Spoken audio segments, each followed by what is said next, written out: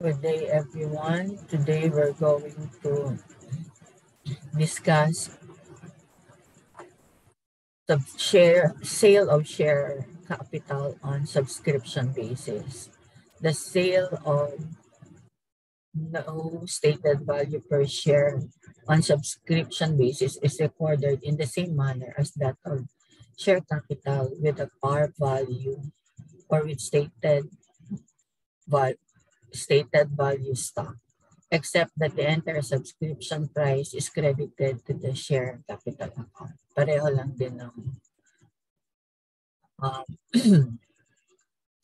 ng ordinary issuance of share of stock. We have this problem. On June 3, 2022, the Happy Corporation received subscription for 5,000 share of its no par, no stated value, ordinary share capital at 15 pesos. A down payment of 25% was received, and the balance was paid in full on July 4, 2022.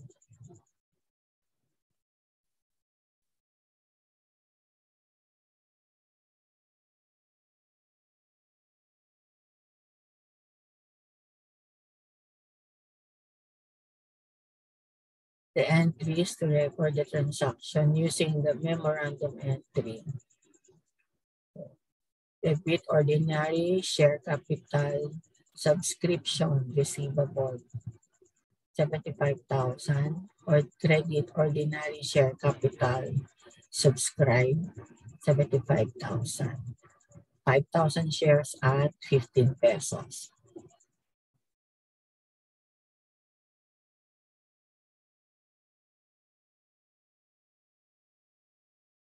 Or on June 3 also, there was 25% payment. Therefore, cash should be recorded. Debit cash, 18,750. Ordinary share capital subscription receivable, 18,750. So, or you can make a compound entry kasi itong ordinary share subscription receivable na naka-credit at itong ordinary share receivable na naka-debit, pwede na nating pag-isahin. So, 75,000 minus 18,700, we have 56,250 na lang. So, we use this compound entry to record the transaction. Debit cash, 18,750 for the 25% down payment. Ordinary share capital subscription receivable will now be 56,250, and the ordinary share capital subscribed remained 75,000. On June 4, the balance was paid, so the entry would be debit cash 56,250 for the balance, and credit ibuburahin na natin yung subscription receivable for the balance. So we credit ordinary share capital subscription receivable 56,250. Now we're going to record the issuance of share of stock. So we debit the ordinary share capital subscribed and credit ordinary share capital for the 75,000. When the share capital issued have no par value and no stated value, only the memorandum entry can be used in recording the stock transaction. Tandaan niyo yan. No par value, no stated value, memorandum entry lang. Hindi na tayo mag-journal entry method. Okay. We have here the subscription by defaults. So when a subscriber fails to pay his subscription on the call date, the corporation sends several notices to remind him of his obligation. If these notices are ignored by the subscriber, his subscription is declared delinquent. The delinquent subscription is offered for sale in a public auction. So The sale of the delinquent subscription is issued to the highest bidder. The highest bidder is the one who is willing to pay the unpaid balance of the subscription plus accrued interest plus all expenses related to the sale and willing to receive the smallest number of shares. Once the subscription is fully paid, the subscribed shares are issued. Shares are first given to the highest bidder. The excess are given to the defaulting subscriber. If there is no bidder, all the delinquent shares will be issued in the name of the corporation. Such shares are considered treasury shares. The defaulting subscriber does not get any share of stock. So may mga words to remember tayo, no? Delinquent subscription. It is an unpaid subscription of a subscriber who has been declared in default by a corporation. So that is a delinquent subscription, the unpaid subscription. Highest bidder is a person willing to pay the full amount of the balance of subscription, together with accrued interest, cost of advertisement, and expenses of sale for the smallest or the least number of shares. So what is the least or lowest share? This refers to the number of shares that the person is willing to pay the balance of the receivable and forgo the number of shares to the defaulted subscriber. So illustrate natin para mas maintindihan nyo. Kyla subscribed 100 ordinary shares at 12. Par value is 10 pesos of Panda Corporation. After paying 60% on her subscription, Kyla defaulted. After due process, the shares were declared delinquent. Advertising and other expenses, as well as advances made by the corporation, amounted to 150 pesos. At the public auction, bids from K for 96 shares, Daphne 98 shares, and Aryan 95 shares were received. Aryan was the highest bidder kasi siya yung willing to receive the lowest number of shares. So 96, 98, sa kanya 95 lang. Okay na. So she paid the balance of the unpaid subscription, including advertising cost. Aryan will get 95 shares and Kyla will receive 5 shares. So magkano yung, ano yung illustrate natin yan further, no? Ito yung pro forma entries. Tandaan nyo na itong entrada na to kasi ito lang naman yung steps. Okay? Subscription, debit, subscription, receivable, subscribed capital or share capital subscribed, cash, nagkaroon ng subscription. So debit natin subscription receivable and credit ang subscribed share capital. Nagkaroon ng partial collection, record the cash, and then we reduce the subscription receivable. So we credit it. Now the subscriber defaults and the corporation declares the subscription as delinquent. There will be no entry. No? Notice lang yan sa subscriber. Now, cost incurred in connection with delinquency. So, debit receivable from the highest bidder and credit cash. So, naka-entrada na lahat sa highest bidder yung yung transaction kahit wala pang highest bidder. So, nagkaroon ng sale or ng bidding muna. Nagkaroon man na ng bidding. Wala pang journal entry sa bidding. Ngayon, magkakaroon ng sale and wala pa ring record sa sale. Upon payment na ng highest bidder ang journal entry. So, debit sa cash, credit sa receivable from highest bidder, and credit sa subscription receivable.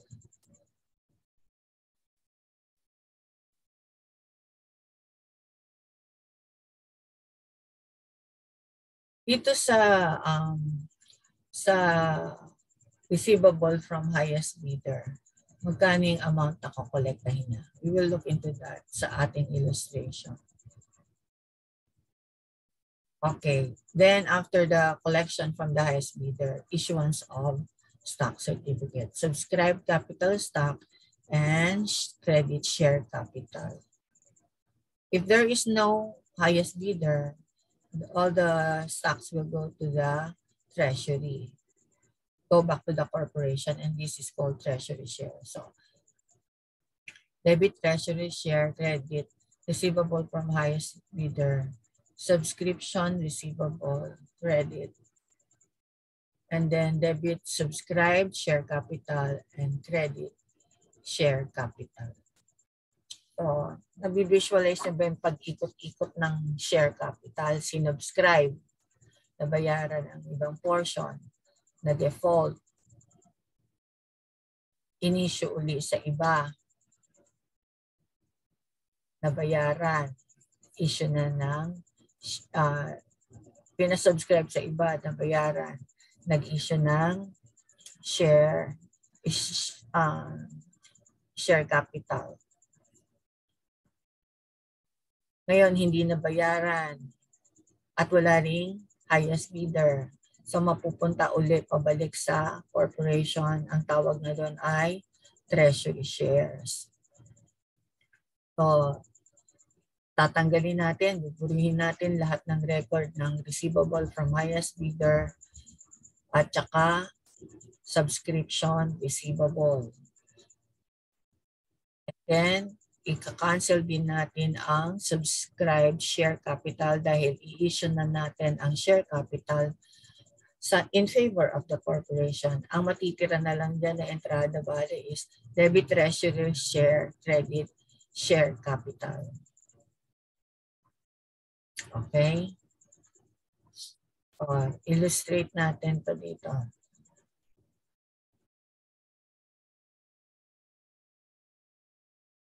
Gamit tayo ng annotation pala.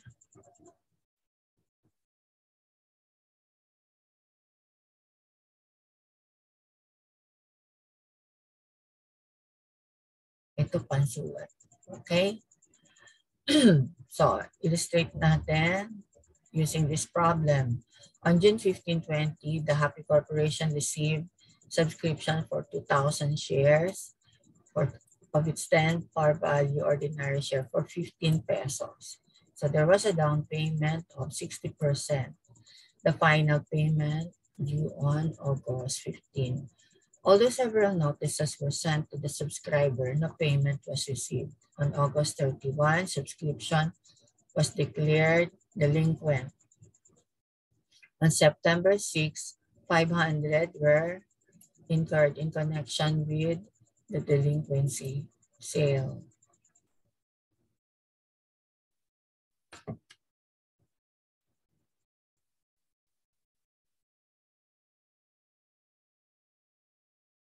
On September 21, payment was received from the highest bidder and shares were issued 1,500 to the highest bidder and 500 to the defaulting subscriber.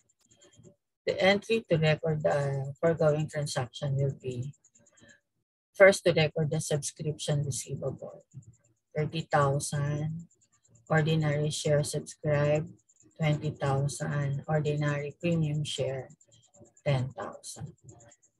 Then cash was received, 60%. So debit cash, 18,000, and credit ordinary share capital subscription receivable, 18,000. Then the subscriber defaulted. So the entry to record to revert back the transaction or to award the transaction to the highest bidder. Debit receivable from the highest bidder, 12,000. Credit ordinary share capital subscription receivable, 12,000.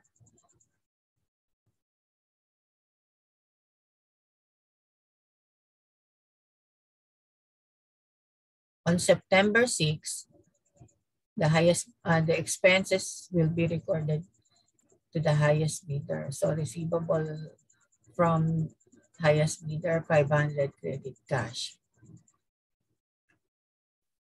On September 21, i-record na natin yung full payment nila ng highest bidder. 12,000 for the delinquent shares and 500 for the cost of delinquency. So 12,500. And debit cash 12,500 and receivable from highest bidder 12,500. Now we're going to record the issuance of shares of stocks. Debit ordinary share capital for 20,000. Debit ordinary share capital subscribed 20,000 and ordinary share capital 20,000. So yung 20,000 na to, 1,500 shares will be issued to the highest bidder, and the 500 will be issued to the defaulting subscriber. Ayan yung napagkasada. Pero hindi na nakalagay yan sa ating entry. We will consider the issuance as one lot. Isang lot lang yan. Hindi na i-divide kung sa defaulting or sa highest bidder. Sila na bahala maghati doon sa i-issue na lang ng company sa kanila yon according to the bidding quoted. Okay? So, wag niyo muna, try niyong sagutan ito, classroom exercise natin. Tingnan natin kung naintindihan niyo yung discussion dito. So, tatandaan nyo, subscription, may partial payment. So, i-record nyo yung subscription, partial payment, at saka yung balance. Now, after the subscription with down payment, yung full payment naman, di ba? So, i-record nyo yung full payment. After the full payment, i-record nyo yung issuance of stock certificate. Kung walang default. Now, kung merong default, dalawang mangyayari. It's either makakuha ng highest bidder or hindi. Kapag nakakuha ng highest bidder, i-record natin yung receivable from the highest bidder. Tapos, kapag nakolekta na natin yung pera from the highest bidder, i-record natin yung cash. And then afterwards, i-issue na natin yung shares of stock in favor of the highest bidder and the defaulting subscriber. Depende na lang kung ilan ang number of shares na matitira doon sa defaulting subscriber. So if there is no highest bidder, then the shares of stock will be considered as treasury share and will be issued in the name of the corporation. Okay? So, sagutan muna natin tong problem na to. Or you pause the video and answer this problem and let us see kung naintindihan niyo yung ating discussion tonight on subscription of shares of stock. Okay? We'll continue with our discussion on the next video. Ang topic natin, incorporating sole proprietorship or a partnership. God bless everyone.